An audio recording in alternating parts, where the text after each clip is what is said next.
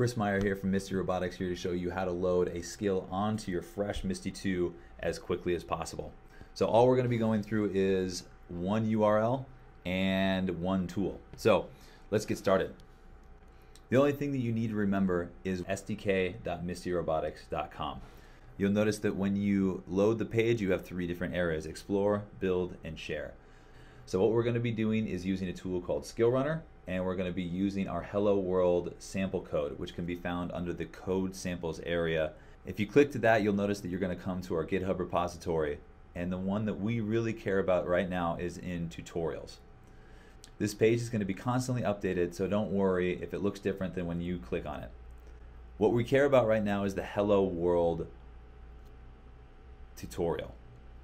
So when you navigate to this folder, you're going to notice three files: the README file and the two files that we really care about right now, helloworld.js and helloworld.json.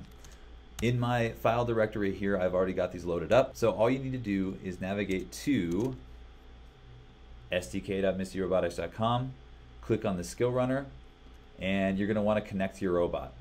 In this case, I already know the IP address of my robot because I have the companion app right next to me. And so when I click connect, it'll show that I already have one skill loaded, but that's not the one that we're going to go through right now. We're going to take the two files that we had just downloaded, helloworld.js, helloworld.json, and then drop them into the install area. Now this is going to automatically upload those skills so that way we can begin to run.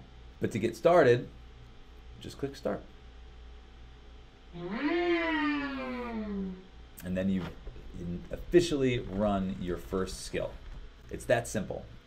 So stay tuned for more tutorials on how you can really make use of your own robot.